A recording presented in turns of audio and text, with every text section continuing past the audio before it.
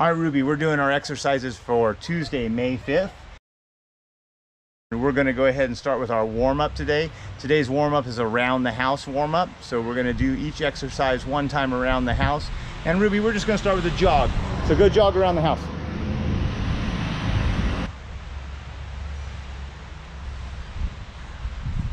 All right, our next one, Ruby, this time we're gonna run around the house. So it's faster, run around the house.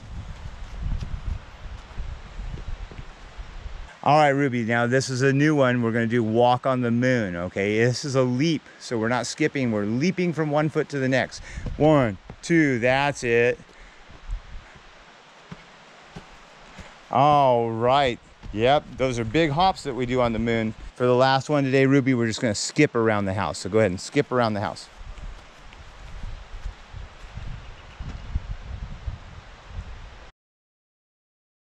Today for strength training, you have a choice. You can do the GoNoodle activity that I'll put the link down below in, or there's some exercises that we're gonna demonstrate with Ruby. Good thing it's a tough camera. All right, Ruby, first exercise today is burpees. You ready? So, all right, so we're gonna jump, we land, hands by the feet, we kick out, we bring the feet in, and we jump again. 1, 2, 3. All right, Ruby, now we're gonna do a 1-minute plank. So hold a nice strong back. 1001, 1002, 1003, all the way to a minute, you guys. All right, we're gonna do ski jump. So we grab our imaginary ski poles and then we jump to the side and back. 2, 3, 4, 5. Now we're gonna do quadruplexes. So we're gonna go down onto our hands and knees. And now we lift our right arm and left leg. And now opposites, left, right, right, left. So the opposite arm and the opposite leg come up each time.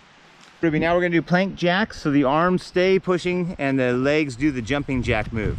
So we're doing jumping jacks with our legs while in plank position. The last strength exercise today is lunges. We're gonna do 40 lunges. You ready?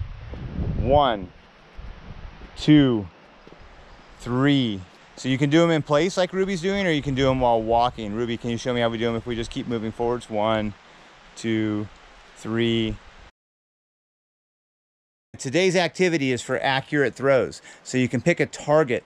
Ruby happens to have a cornhole game at her house, so we're gonna use that for our accurate throws. Otherwise, you could just draw a circle on the ground, or you could lay down a plate or something to try and get your bean bags to. If you don't have a bean bag, you can use tennis balls, but they'll roll. You could use a rock. You can use whatever you have. If you're indoors doing this, use something soft, like a rolled up sock or something. All right, Ruby, so we're trying to be accurate. We're gonna throw, try and get them in the cornhole there. If not, let's see how close they get. Oh, that was a really close one. Good, good. Oh, she got one right in there. All right, nice, Ruby. Now, next time we're gonna bring the bean bags and we're gonna go a little bit further away and we're gonna just keep practicing further and further throws until we have it down. Now, instead of underhand tosses, we're gonna start doing overhand throws. We're gonna get a target. You can ask your parents whether you can throw, if you're using a softball or a beanbag against the house or against the garage. We had a target that we're gonna use, this box over here. So that's gonna work pretty well. And then, so now we're gonna do our overhand throws. So we're gonna reach and try and hit it. That was really close. Nice. Let's see how many times we can hit it in your 6 throws that you have.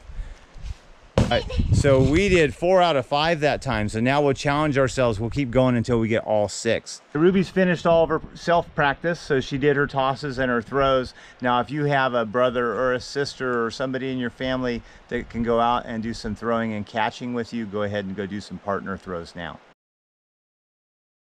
So Ruby, in your homework, you had these 2 pages that have the stretches on them. We're gonna pick 5 of these stretches that you wanna do. You can just put a little check next to the ones you wanna do, and then we'll go over and do them on the mat. The first one you chose was Cobra. So we're gonna lay down all the way against the ground. We're gonna put our hands right underneath our elbows, and then we're gonna flex our back as we push up. A nice Cobra.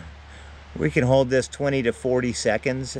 Just keep taking nice deep breaths. Breathe in and out to let your body relax. Now we're gonna do child's pose. So you're gonna rock back onto your knees, You're gonna sit your bottom against your heels, and now we're just gonna fold forward right at the hips until our forehead's on the ground. We're gonna relax here for another 20 to 40 seconds.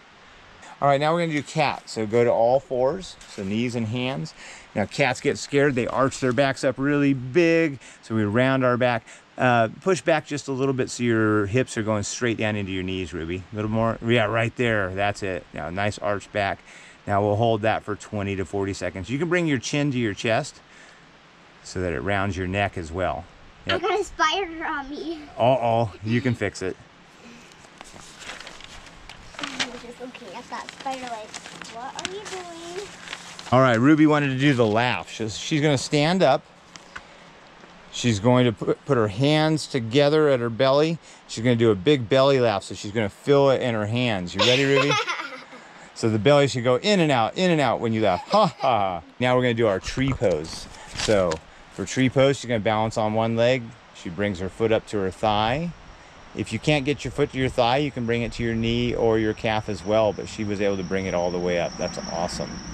And then, so she'll do this side for 20 seconds, and then she'll switch. Go ahead and switch, Ruby, and we'll do the other side for 20 seconds. Oh, and now we have mountain. So she's going to stand on both feet now. She's going to press her hands together, and she's going to push them up as tall as she can, like the tallest mountain, the tallest peak out there. She's going to hold that for 20 to 40 seconds, trying to reach. You should feel it in your shoulders. Now we're going to do limp noodle. Now what you're going to do is you're going to lengthen your body, so you want to get your head as far away from your feet as you can. So you're going to just stretch, stretch, stretch, stretch, stretch. And now relax, let everything go limp like a noodle, and just let your body relax into the ground. You should feel heavy all the way across your body. If you feel yourself tighten up somewhere, make that muscle relax. Now this one you guys can hold for a couple of minutes. If you want, just close your eyes and act like you're taking a nap.